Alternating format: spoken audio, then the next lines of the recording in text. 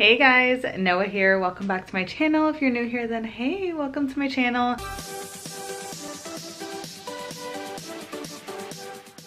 Today I'm going to kind of do like a vlog style video. I don't usually do that, but I'm really excited to try it out today. Some of you guys may know, some of you guys may not, but I've been dealing with aphids like pretty badly in my home, and I've been dealing with it for like about a year, I would say, like since I first discovered them. They'll like disappear for a couple weeks and then show up again. It's just been a struggle. I've thrown out a lot of plants due to them. Like I'll quarantine the plants that have them, and then somehow they'll like end up on a plant like 5 rooms away. So I don't really understand it. I've just been pretty lax about treating the plants that have them, but now I'm being very, very strict about it. So I'm going to show you guys what I do to kind of deal with my aphid situation. I do have a few updates on my plants that I'll kind of give you sneak peeks about. Besides that, I'm mainly going to be just trying to treat the plants with aphids. Hey guys, so as I'm editing this video, I just wanted to pop in and give one more thing that I didn't talk about in the vlog because I didn't realize it on this day. But after treating the aphids, I found an easier solution, and that is buying this product. It's called Bonide Systematic Houseplant Insect Control. It's specifically for aphids, whiteflies, and other listed insects, I guess. I didn't really go through what other insects they list on here, but it's like a little, I'll show you guys, little granules, kind of like, it looks kind of like sand. And you sprinkle some, you follow the instructions of how much to do. You sprinkle some onto your houseplant soil, and then you just water the plant, and the water activates the granules, and it got rid of my aphids. So what happened was I treated them, which is the method you'll see in this video, and it got rid of all the aphids. Like they never came back, but I did find aphids in a whole nother room in my house. So I ended up trying this method instead of the first method because it's so hard to do that first method. The one that you'll see in this video, it just takes a lot of effort, and I did it and they all went away within like a week. So way easier method, but a lot of people don't like to do stuff like this because it's not organic. And I know you're not eating your houseplants, but some people still don't like to do like chemicals and stuff like that, especially if you have like cats or dogs in your house. You may not want to do this method. I would have to do some research and see if it's safe for pets, but I know some people just don't like doing that. So, and if you will just have a few plants, you can definitely do the first method that I'm showing you guys in this video very easily. But I just wanted to pop in and give you guys like an easier solution if you are looking for some aphid control. But with that all being said, let me know if you have any comments in the description, in the comment section down below, and I'll definitely go ahead and answer them. But let's jump right back into the video. Sorry for having to pop in real quick. I also did discover a few spider mites on some plants, but luckily it was like before there was a huge infestation. Like they were just starting to get on the plant, so it's not too bad. But before we get into the video, I do want to share with you guys one thing, and it's right in front of me right now, so let me show you guys. So this is my Hoya Bella right here, and it's going to be my very first Hoya that flowers. You can kind of see, I have no idea what color these blooms are going to be, but I'm literally dying to see. I check on this plant every day. It's doing really well, so yeah, I just can't wait to see what the flowers look like. Oh, it's just gonna be so nice. Look at that. I cannot wait to see. So yeah, I just wanted to show you guys that. That is one of the few plants that's actually flowering that I have. A lot of my plants have not been flowering or anything, and I haven't been taking great care of my plants, to be honest with you. Like this one lost a ton of leaves, and it's always dry for some reason. Like the leaves always dry off. Look at this, dead leaves, but like it's wet. I don't know if I don't know what I'm doing wrong.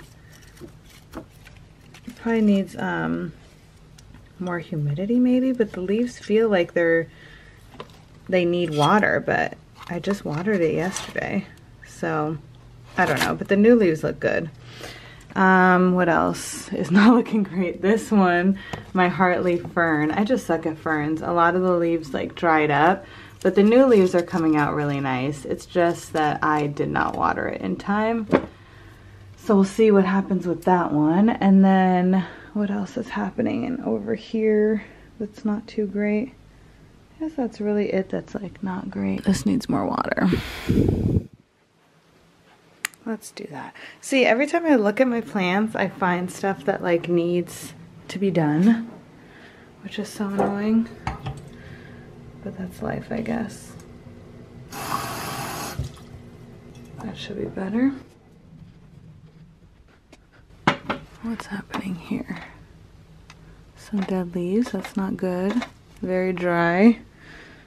I actually, you know what I need to do is, I'm gonna bring you guys with me to actually fertilize my plants. I use these just, you know, gallon water containers, and I'm gonna make some fertilized water because this week I'm just watering with only fertilized water, and then I'll go like a few weeks without fertilized water, and then a few weeks on it again. So yeah, let me show you guys what I do. So this is the, don't mind my dirty dishes, I'm sorry.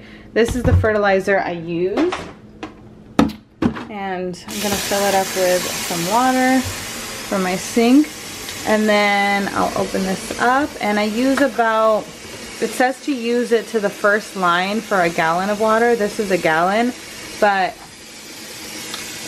I don't fill this up all the way, like I just leave it to here, so I'm not gonna fill it up to the first line. I'm gonna do just a little bit less. And also it's better to not over fertilize. And then I'll just drop it in there, and it kind of turns the water green. So yeah, that should be good enough. And now we can water the plants.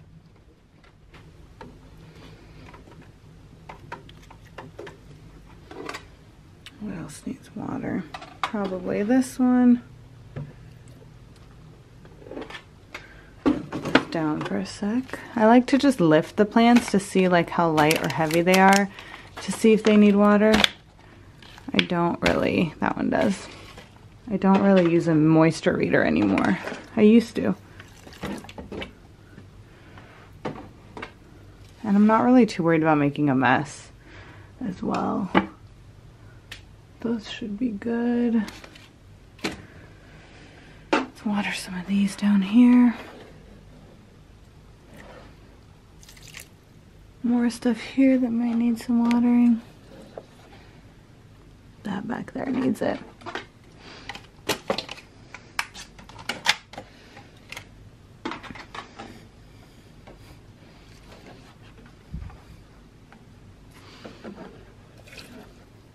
I'm gonna check on the rest of these plants later. I have some other plants that I need to treat.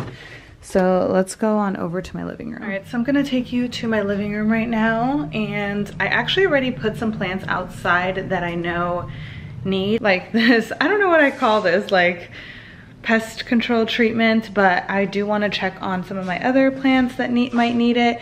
So this is where I've been finding a lot of the plants that have aphids. So I'm going to go through right now and kind of show you guys how I check. I usually check the back of the leaves, but let me show you. All right, so what I do to check for aphids is I check the back of the leaves. They usually like to hang out here, like where the stem meets the leaf, and then in like ridges. When you see blemishes like this, that could definitely be aphid damage because they eat the leaves. So looking at this big leaf right here, I don't know if you guys can see that little black dot, but that's definitely a little baby aphid, or like an egg or something. That's what they look like. So this plant will need to get treated. It looks like it's only that one leaf, which is pretty good. Like it hasn't damaged any others. The good thing about Begonia maculatas is I have never found pests on it, so they stay away from this one. I don't know if it's like not yummy to them or what, but this one's probably gonna be fine. I just probably need to water it. And then the plant behind it is a Hawaiian pothos, which like these leaves have like no damage on them, so they look really good. But then this new leaf right here has some aphid eating damage. So I will check it. And I do see some little black dots. It's gonna be very, very hard for you to see on camera, but I do see some. So they're just in the really small form. And I'm sure some of these have like bigger aphids, so hopefully we'll see one. I mean, not hopefully because I don't want to see them, but just so you guys can kind of know. This poor Hilo Beauty has a blemish right here, and that could definitely be from aphids. So let's see. Oh look, there's an aphid walking. Do you see that little black dot near my finger? And you could tell that it's moving. That's an aphid. I literally hate these guys. So from what I'm seeing right now, just the two plants that I looked at, it looks like, oh, there's one too on this plant and near the stem where the stem meets the leaf. So it looks like all these plants are gonna need to be treated, which is so irritating, but I'm gonna take a few outside and show you guys what I do. So let's, oh wow, this one's like got a lot of aphids. So this is what like a kind of bad infestation looks like on this leaf. There's a ton of them. Like you can see all those little black dots. I literally hate them. They just ruin my life. All right, let's take these outside and then I'll tell you guys what I think. I'm gonna kind of take a few plants outside. And I have some plants outside that are already like healing from aphids. That elephant ear had some, and then these plants over here had some aphids. It's basically gonna be all the plants in my living room. These two have been through step 1 already of my treatment, but I'm gonna put a pile here of the plants that I'm gonna treat that need step 1, and then those are all gonna need step 2. So let's just bring all my plants outside.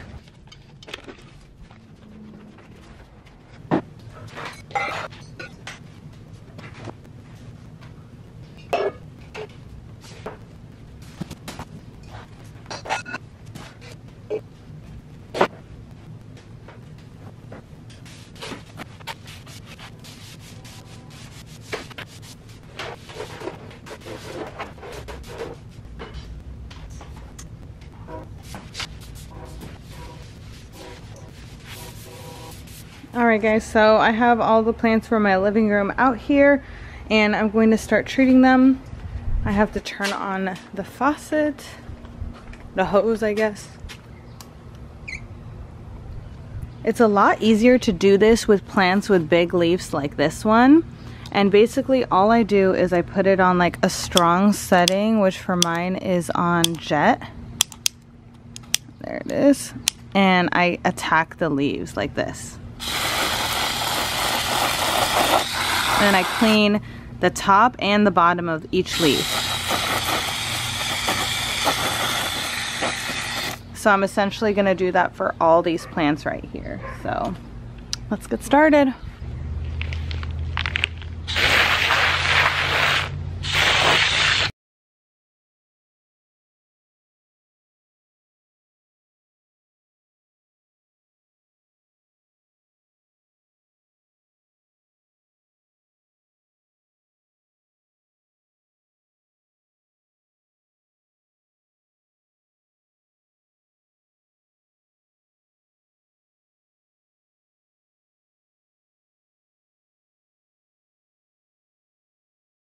Alright guys, I'm exhausted now. I just washed them all off. Basically step 1 is washing all the plants because you just want to get rid of like the physical aphids that are on the plant and then the eggs as well that they lay on the leaves. And then after that you're going to spray it with neem. So I'm waiting for them to dry right now. They're all in the sun. I don't know if you guys could see that, but it's super hot today in Texas. It's like 99 degrees, so they should dry in like 20 minutes. And then after 20 minutes, I'll come back out here and I'll spray them all with neem. This is the neem that I use. I actually buy the concentrate. I find that to be more effective. This is what the bottle looks like. And I just fill up like an empty spray bottle with water and then I put a drop of the neem in. It turns into like this yellowy color.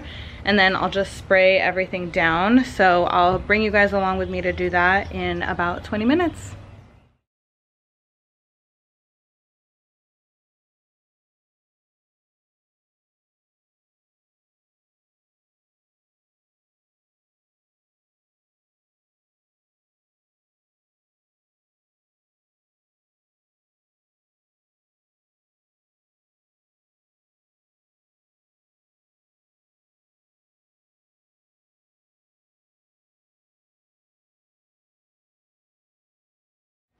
Oh my god, you guys, I just finished spraying them all down. They're drying now. I cannot express to you guys how hot it is out here. I mean, like, I can't even breathe. It's so humid, you know? But I just got done and I'm really excited. I'm going to wait like 10 minutes for the neem to dry. A lot of the plants were looking really flimsy from being out in the sun. It was only like 30 minutes that I left them out here, but it's so hot in Texas, in Houston, so they are not faring too well. So I think another 10 minutes and then I'll bring them back inside. And right now during the 10 minutes, I will clean up the living room. So let's get started on that.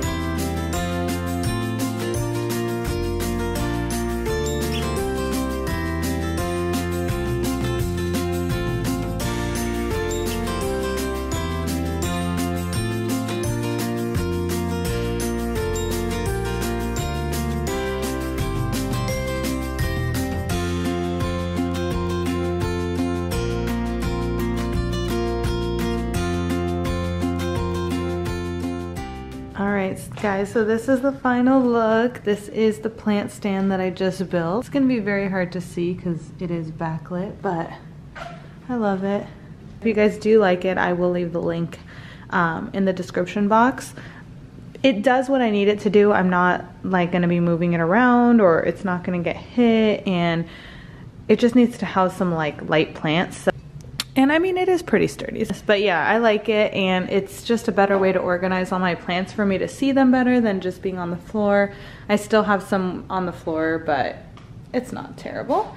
And yeah, that is it. Oh, and the pests. So I did go ahead and like take a close look at a lot of these. Like I know this one, for example, had aphids like where this hole is right here.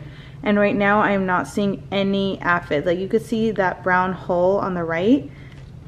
This one right here, normally it has black dots on it when it has aphids, and there's nothing right now. So I think that my method did work, and I'm gonna keep checking in. Everything looks good. Normally you'd see like little black bugs walking around, and I don't see any signs of aphids on any of these plants. Oh, this one I didn't end up washing. This one just came from my plant room. This one definitely had aphids on it. The Syngonium albo. Yeah, now there's nothing on any of these. So there's dirt on them because like I had flipped them upside down and watered them, but that's all dirt. So they all look good. It did, the neem I think damaged some of the leaves. So I definitely have that, and I think it's just because I gave it such an intense spray. You could definitely be a lot more gentle, but I didn't want to be. I wanted this to be kind of one and done. I really don't want to have to go in and do this again with these plants. I may have to do that, I'm not gonna lie. I'm just gonna keep checking. Today is day 3 after I did it, and there's absolutely no aphids found yet. If I even see one aphid on one plant, I will probably just do them all again. But for now, I think we are in the clear. I'll keep checking them and letting you guys know. And yeah, that's pretty much it. Hope you guys enjoyed this video. Thank you so much for watching. Leave some comments, and I'll see you guys next time.